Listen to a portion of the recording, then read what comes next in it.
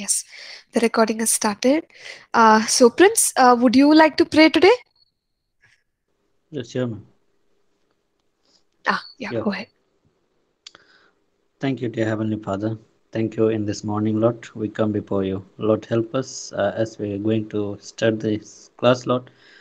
Holy Spirit, help us to understand better, Lord. You give us revelation and knowledge that we could understand well, Lord. Thank you. I also pray for the students, those who till didn't join, Lord. I pray for them. They also can connect it quickly, Lord. Thank you. I pray your revelation is come in our heart, open our mind, that we could receive new things from you, Lord. Thank you. I submit all that session in your head. In Jesus' name I pray. Amen. Amen. Amen. Thank you, Prince. So, we will get into our uh, topic for today. We are at Acts 15. So, we saw how Paul, Barnabas, they both finish the first missionary journey and they go back to Antioch. And when they go back to Antioch, okay, it's a congregation where there were leaders, there were elders taking care of the congregation, but still, when they come back, they find that there are people who have come in and who have brought some kind of a wrong teaching. So that is where we were. We saw that, they were quite upset about this wrong teaching. There were men from Judea who had come, and the teaching which they brought about was that there is um, a need for circumcision for a Gentile believer to be saved. Okay.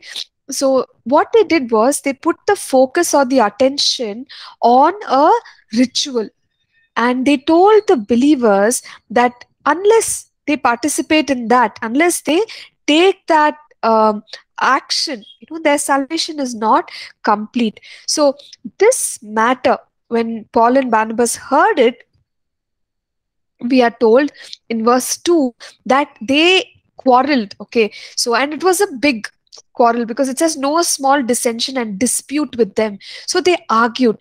So sometimes we might wonder, why is it that Paul and Barnabas got so upset over this matter? Because it was affecting the very core of what we believe. It is questioning the work of the cross. Apart from faith, if we need works to be saved, then what we are saying is the cross is not enough.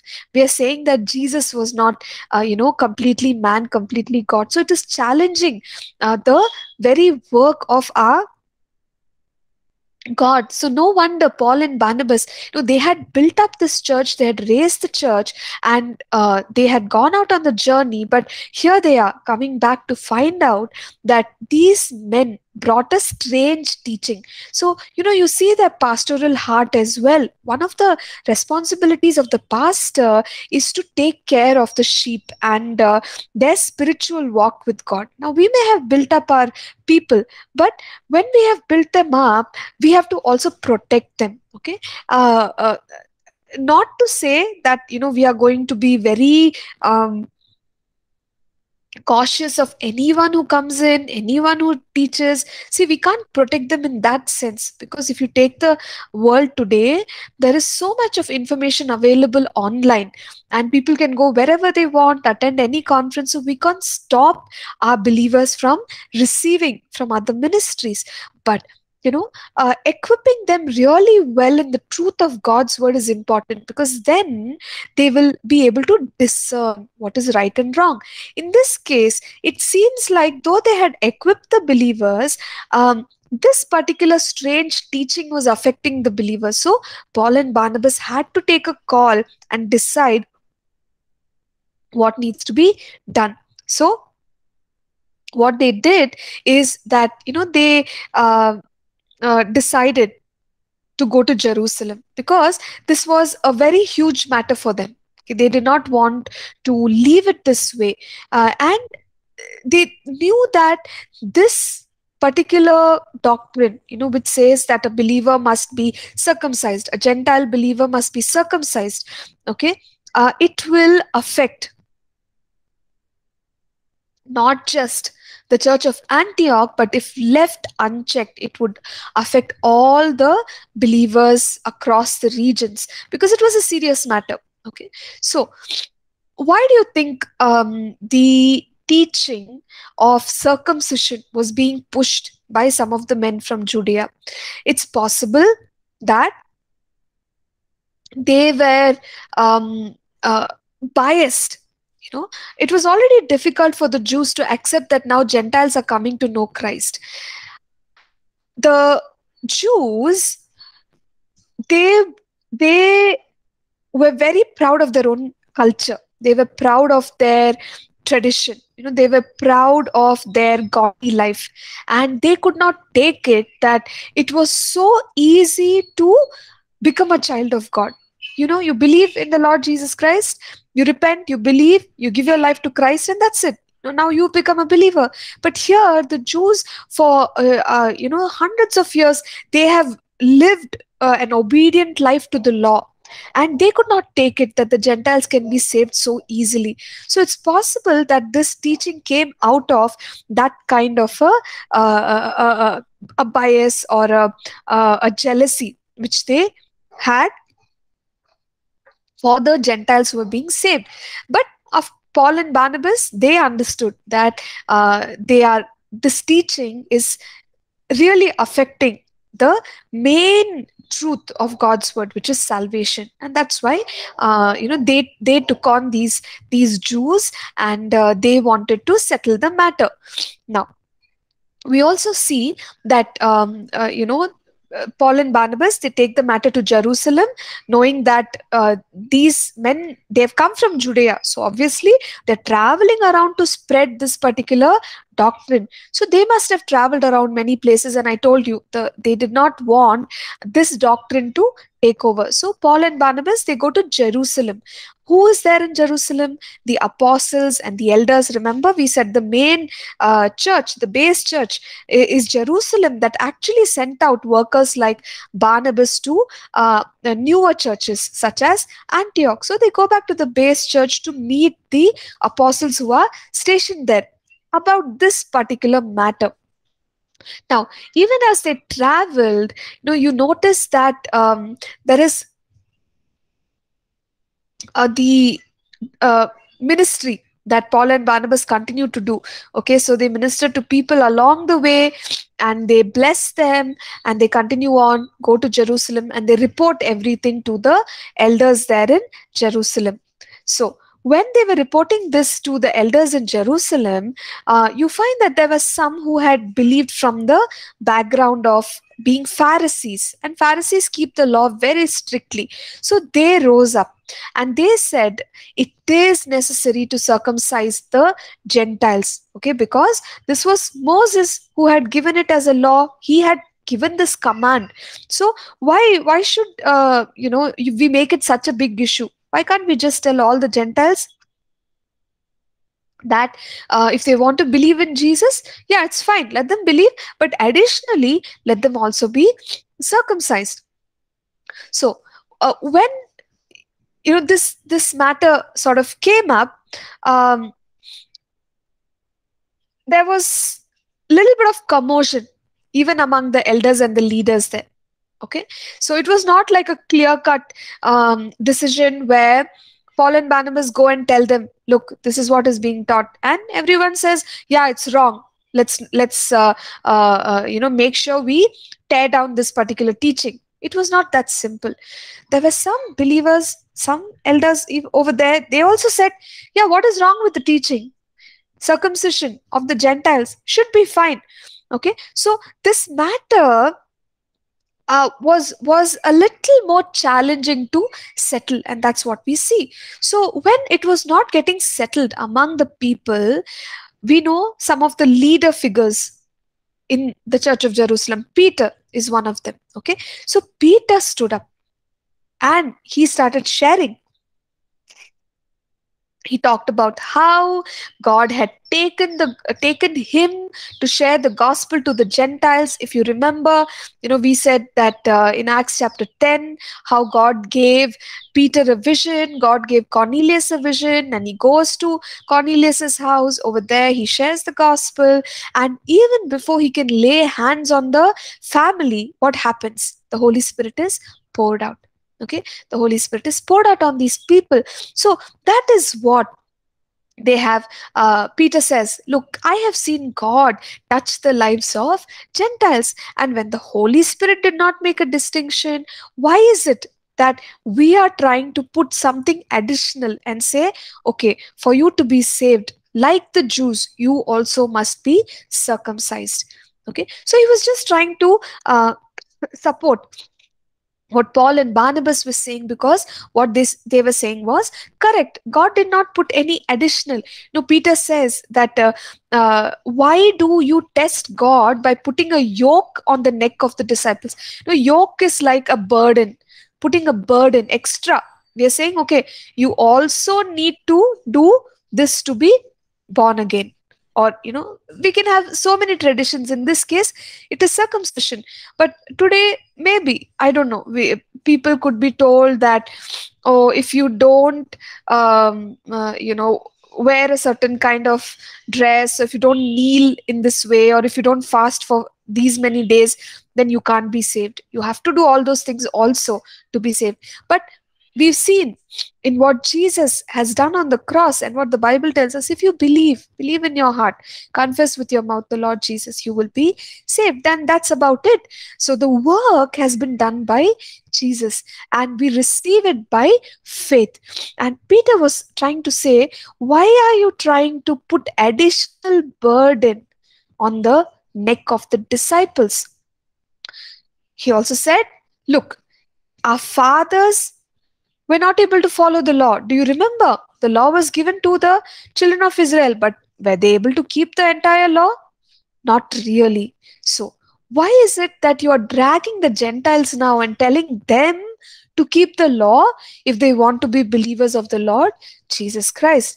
Okay, and he reiterates, he reconfirms, and he says, but we believe that through the grace of the Lord Jesus Christ, we shall be saved in the same manner as they. So, how can we be saved?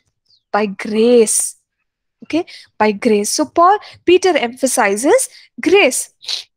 Now let's see who else is going to talk about this matter. So when Peter was talking about this matter, one good thing about the council in Jerusalem is that they were silent. They kept silent. Okay, and they were listening. So any group of people who have a willing heart to learn, to study God's word, to bring out the truth from God's word, follow it, and live on, those are the kind of people that God is looking for. So the good thing about the council is they were willing to listen. Now, if they were not willing to listen, we would not have the statement here in Acts 15:12, which says, the multitude kept silent and listened. So they were willing to listen. So they were listening. Okay, what is Paul saying? Peter just now talked about God bringing in the Gentiles. Okay, let's listen. What else is there to this matter? So they listened this time again to Barnabas and Paul. They were also sharing. Remember, they went through the first missionary journey, and they reached out to so many people, and among them were Gentiles also.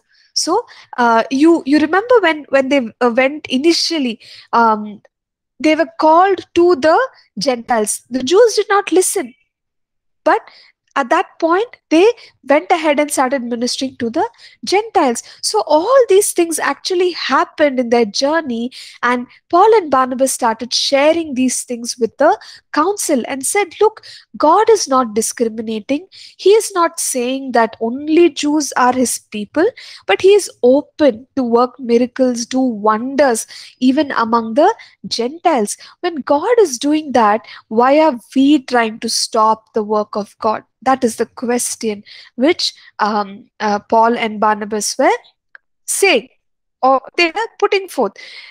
and trying to just enlighten the multitude there, and the set of elders. They were trying to tell them, let us not stop what God is doing with our own new set of rules which we want to burden the Gentiles with.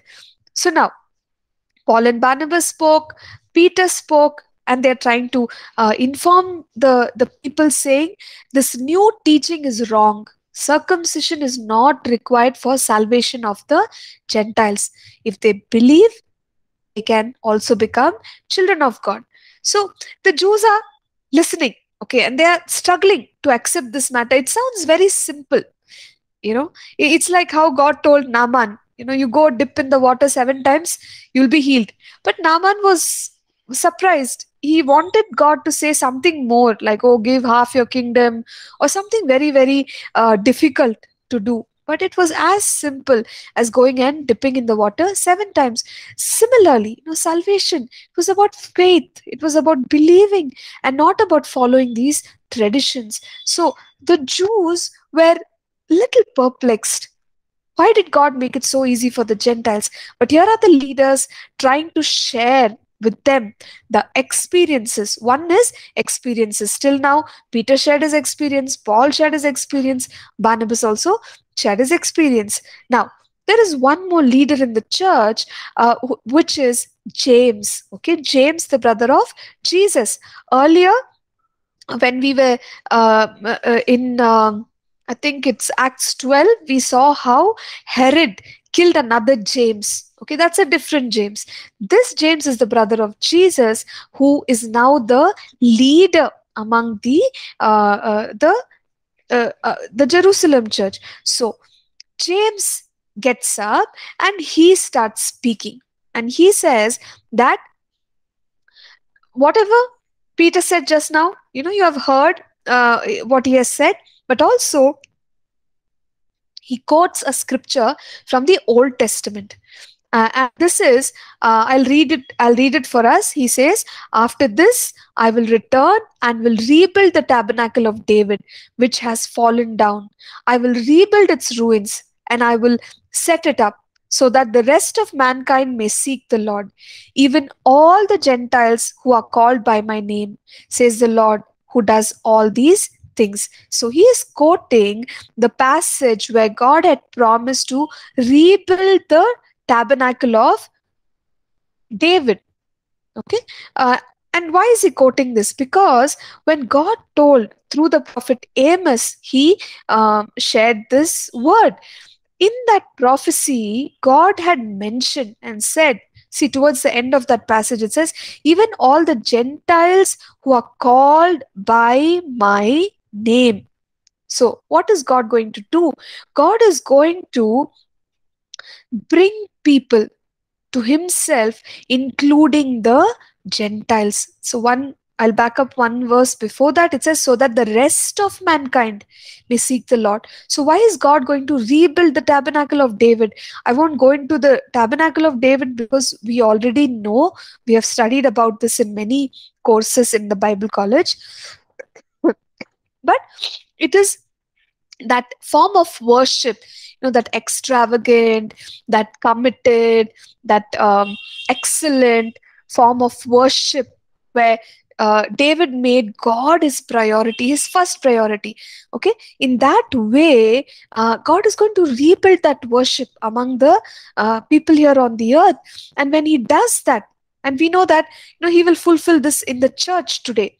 So when he does that, what can we expect? People will come to Christ. And there is a mention of the Gentiles being called by the name of God. So James is reminding the people and saying, what we are seeing happen among us, it is nothing new. It has already been prophesied. God has already told us. So, we must not stop the Gentiles. Or like how Peter said, don't put extra burden on the Gentile believers, telling them to follow certain traditions. So that's the point James is making. Now, how is James making this point? You see, earlier experiences were shared. God worked among the Gentiles, so let us accept them. But James is quoting scripture.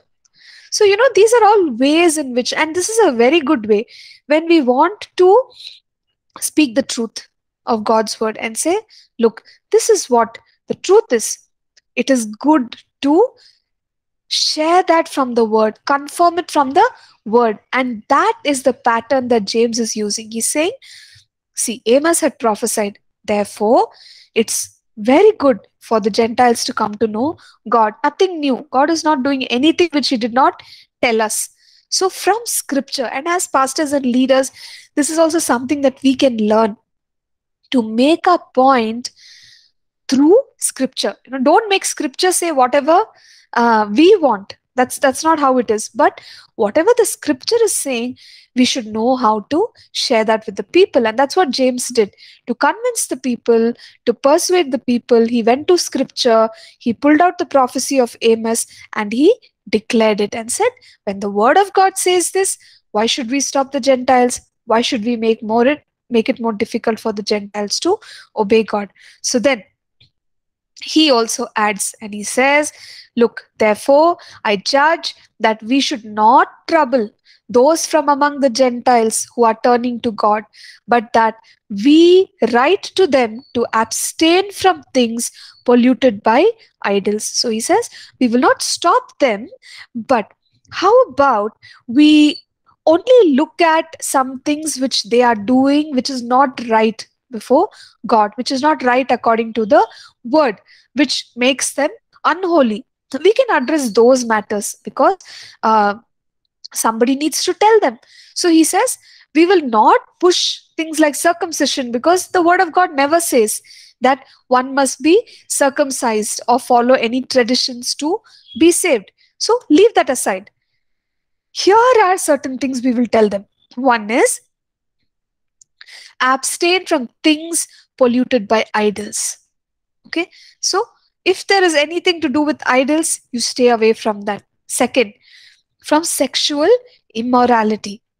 And third, from things strangled from blood. So it's possible that even the Gentile believers, they come from that background, right, of worshiping other gods and not knowing about the holiness of Jehovah God.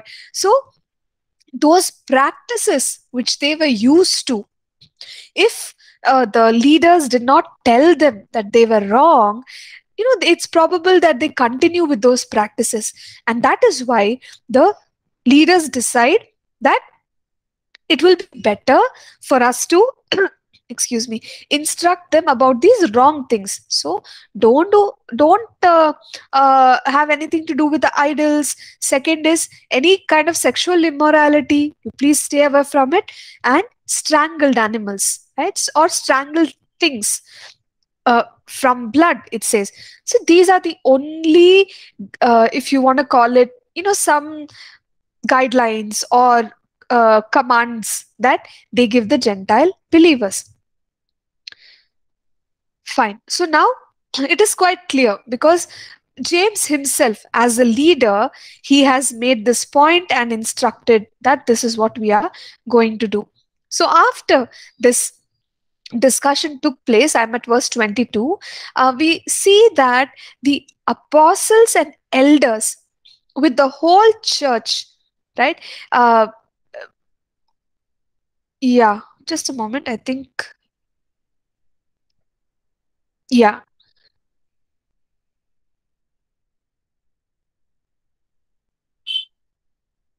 Oh, yeah, right. Correct.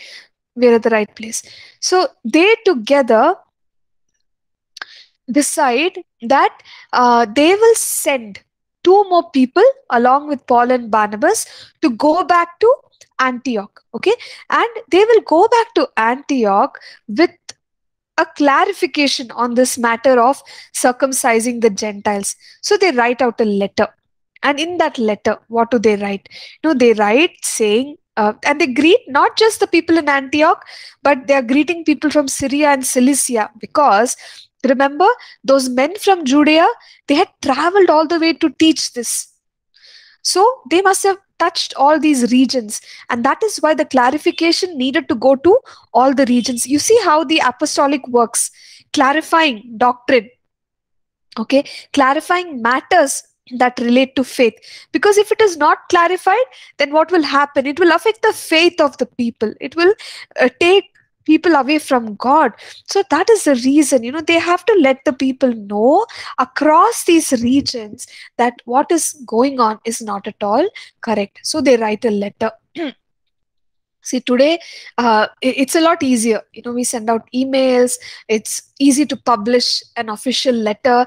But those days, they still had a similar practice, but they're trying to give out this letter and send it out through some of the leaders, Paul, Barnabas, and they're adding two more people to the team, Judas and Silas, who will also go along and share what was decided. So, uh, we are told here that mm, they clarified. Okay, they said something like, since we have heard that some who went out from us have troubled you with words, unsettling your souls, saying, you must be circumcised and keep the law, to whom we gave no such commandment. So they're clarifying and they're saying, look, this new teaching which came to you, it's not scriptural. And we never told the people who taught you, we never told them to come and teach such things. So it seemed good for them to, send out people like Barnabas and Paul. Mm, and now they are adding, Judas and Silas also to the work, and they're saying that it seemed good to us that, it in fact, this, I don't know which number it is, but it says, for it seemed good to the Holy Spirit and to us. So when they discussed as a council, they came to a conclusion. This conclusion was something that they were happy about. So they are saying it seemed good to the Holy Spirit. So obviously, what they decided and what seemed good to them, it was led by the Holy Spirit. So this is also something we can remember, that the decisions that we're making, and especially, when it comes to decisions for the church, for the believers, for the people of God, what is the best decision? Now, something that we can hold on to because it is there in scripture, we feel good about it, but it also, they are saying, felt good to the Holy Spirit. So God should be happy about the decision. So God was happy about this decision.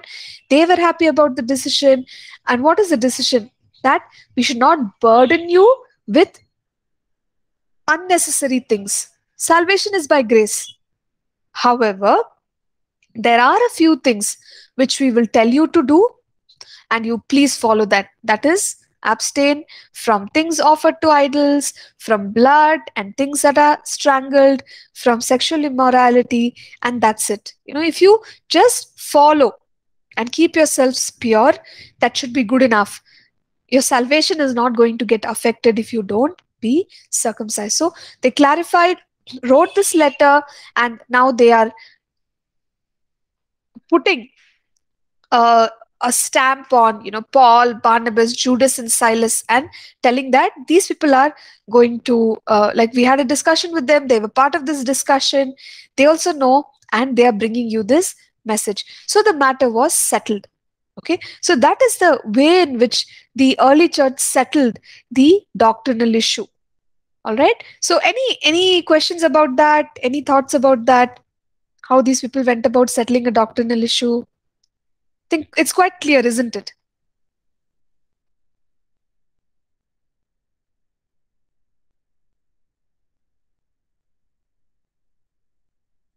Okay, I'm assuming that it's all fine. So we'll just proceed. So the matter about circumcision is settled now.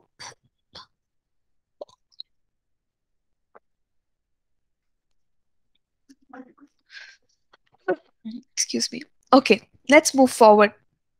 Now, this team, Paul and Barnabas, they're coming back to Antioch with the message after clarifying everything. So when they come back to Antioch, we see that a multitude came together, and when they read the letter, they rejoiced over its encouragement. So there were a lot of Gentiles in the church. It was a Gentile church, and you know, I mean, obviously there are Jews as well, but there were Gentiles, and the Gentiles were very happy. The people were very happy when they uh, saw that they don't have to follow the traditions. So again, earlier, remember when there was an issue in um, the Jerusalem church where the food needed to be served to the widows? The leaders dealt with it so wisely. And after that, we saw that the word of God was continuing to spread, that people were accepting God and all of that. Similarly, now that the matter has been dealt with so wisely by the council, by the elders, there is encouragement among the people. Okay, so the leaders have dealt with the matter very wisely, and that is how it should be. When we deal with matters wisely, it causes encouragement, it causes joy in the church, and the believers can continue in their walk of faith. Now, also remember that when the team came back from Jerusalem, uh, two additional people came together with Paul and Barnabas, and they are Judas and Silas. Okay, now Judas and Silas, the scriptures tell us that they were prophets. So they came, and in the Antioch church, they brought their ministry. And what does it do? When the fivefold ministry offices, they come and serve the body, it strengthens. So in verse 32, we see that they were exhorted and strengthened. The believers were exhorted and strengthened with the words, with many words which Judas and Silas brought them. And they stayed there for some time, uh, and they sent back with greetings from the brethren to the apostles. So after this time of ministry by Judas and Silas also in the church of Antioch, for some time, they were there, but Judas went back and Silas stayed back. Okay, now who's left in Antioch? You have Paul, Barnabas, and Silas, and they continued the ministry. So primarily they were teaching, they were preaching the word of God, and the work went on. Now, talking about Silas, Silas, obviously we have understood that he is a prophet. We will see later that he will continue in the missionary journeys, and it seems that Silas was the one who helped Peter write his epistle, one of his epistles, and he might have even helped Paul write sometime. But he was a noted leader in the Jerusalem church. So that's a little bit about who is this Silas. You will have the question, right? So that is Silas. So these people, Silas, Paul, and Barnabas, are in Antioch. They're continuing their work and strengthening the church. Now, what happens? After some time, Paul and Barnabas, maybe the church was once again strengthened, and people are doing well now. So Paul and Barnabas decide, hey, how about we go and visit all the people whom we have ministered to till now. Okay, in the first missionary journey, you remember we saw a map, right? And I told you about the first missionary journey. Let me quickly put that for us. You can have a look. Yeah, so let's refresh our memory.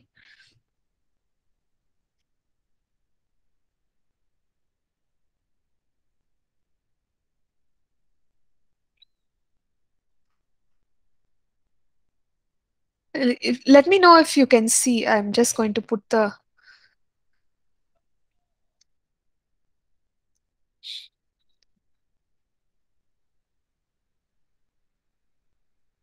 Huh, can you see?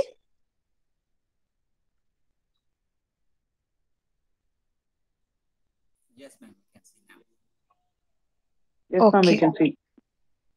you can see it. Okay, so there are some places here, no? Can you see? We said Cyprus, go through Cyprus, and we saw all these names. Perga. Uh, oh, sorry. Initially, it was Pisidia, Pisidian Antioch. We said that. Then Iconium. Then from Iconium, Lystra. So they went about, preaching. The Jews did not accept. So they were ministering to the Gentiles. At certain places, and then finally, like in Iconium, there is a lot of opposition, so they leave Iconium, go to Lystra. One miracle happens, but and the people want to make them as gods, Paul and Barnabas, but they say no, don't do that. So you remember all that happened, right? So Lystra, Derbe, Perga, so all these places we are quite familiar with, and that's where the missionary journey actually happened. Okay, so let me just quickly show you another one.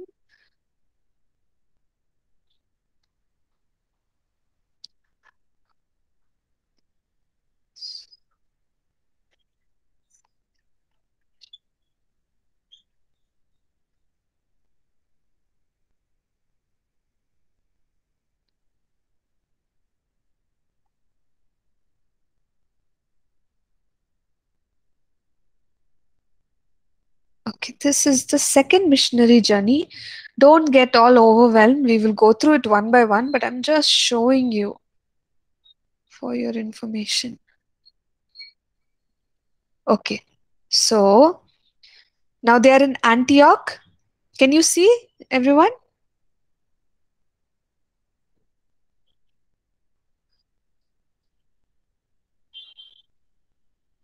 Yes, we can see, ma'am. Okay, okay, great, great.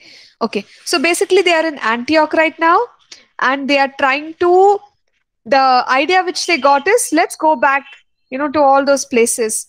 Say, Derbe, Lystra, Iconium, Antioch, and then we will see that apart from these places, these are the places of the first missionary journey, but they are going to go beyond. Okay, they are going to go to other places as well. So it will be, they'll go off into Macedonia, this place called Macedonia, and I think you can see some of the kind of the seaside places which are port cities, and well connected with other cities, so it's easy for them to go over there, spend some time. So we'll see, they'll go to Macedonia. Philippi is one place where they will go.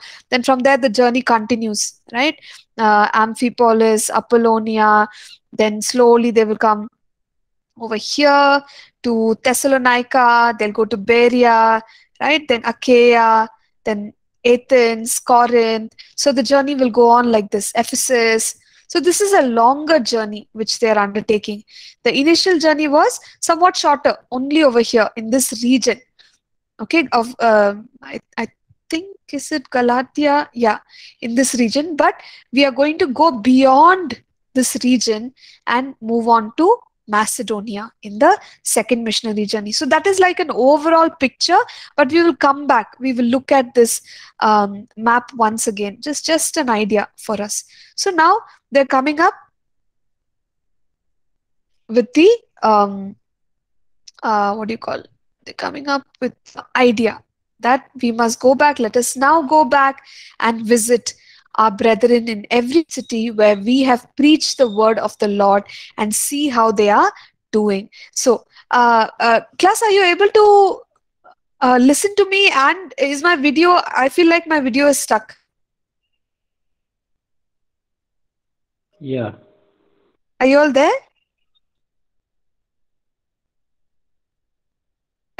Is my Yes, ma'am, video your stuck? video is start. Yes. Oh, okay. Not sure why that's happening. Just a moment. Let me switch it off, switch it on.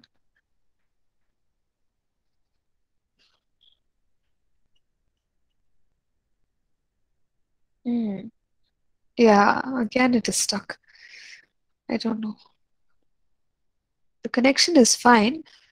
Okay, anyway, it doesn't matter. As long as you can hear me, I think it's okay. Uh, so, so that is the plan. to go. And you notice, their heart, which is to see how the believers are doing. That's a true pastoral heart, that's a true apostolic heart. Now, if we just plant churches and forget about them, uh, it's a, at least it's not the biblical way of taking care of churches. Look at the heart of Paul and Barnabas. They did the work. Some believers came to know the Lord. Now, what happened to them? Are they continuing in the right teachings? Are they still holding on to the faith? And are they growing stronger in the Lord? These are all questions which they were concerned about. And they really cared. They deeply cared for the believers in all the cities where they had ministered. So they don't want to leave them and abandon them, but go back and check. What is their spiritual health like? Is there any help which is required from us? So that is their heart, and they want to go and visit them. Now, while planning this trip, we usually plan our trip. Okay, what are we going to do? What are the subjects we are going to teach? Who are the people who can go with us? How much time are we going to spend there? So we kind of think about all these things. Now, you have Barnabas, who decides that he wants to take John Mark with him. You remember John Mark?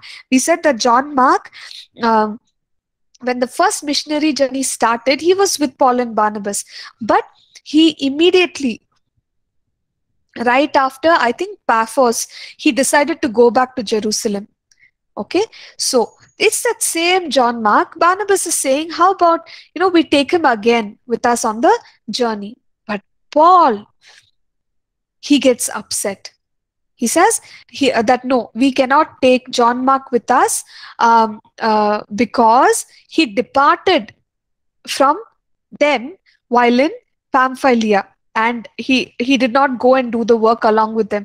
So in this, we are able to see the fact that we are co-laborers, co-workers in the kingdom of God, in the church of God, but based on our personalities, it's possible that we disagree with one another. So a disagreement is taking place between who? Barnabas and Paul. We know about the personality of Barnabas. Barnabas is a very accommodating person. How do we know that? We read earlier, when we talked about the early church, we read that he was a Levite. He was very generous. He brought resources to the church when they wanted to distribute things to people. And later on, we saw when the Jerusalem apostles, they were not willing to entertain Paul. He was the one who first went and said, no, you can trust this man, that he is truly a believer now. So you see that he had a very generous, a very accommodating, a very friendly kind of a personality. Okay, that is Barnabas for us. What about Paul? We know that Paul comes from a background where he talks about himself. He says, I'm a Pharisee of Pharisees, meaning he was very well learned. And we also notice that he was passionate, focused, hardworking. It was more about the task. He was so passionate that that's the only thing that he thought about. So it's possible that Paul, because of the way Mark had left them earlier in the first missionary journey, Paul, because of his personality, felt that, hey, this man, John Mark, he is not capable to do any kind of ministry together with us. Okay, because how careless he left us, and he was not willing to trust John Mark. Now, on the matter of John Mark, unfortunately, between Paul and Barnabas, what is happening? We are told that became a sharp contention, meaning they disagreed strongly. How strongly? To the extent where they parted from one another. Okay, so sad. We don't know. Suppose this contention did not happen, what would have happened to the missionary journeys? Paul would have taken Barnabas along with him. But because this quarrel happened, he left behind, or rather, he left Barnabas from his team. Now, Barnabas took Mark and he sailed to Cyprus. But Paul decided to choose somebody else. Who is that somebody else? Silas. Okay, Silas the prophet, he was also with them at that time. So Paul decides, okay, fine, I don't want John Mark. If you want John Mark, you take him. And he let Barnabas and John Mark become one team and go on their way. Paul chose Silas and he went on his way. Now, when they had to go again on the missionary journey, earlier the church had blessed these people and send them on the trip. Now again, they are blessing both these teams and sending them on their trip. Now we don't read too much about Barnabas's missionary journey, but we only read about Paul's missionary journey in the rest of the book of Acts. So that is how it happens, and we will look at it.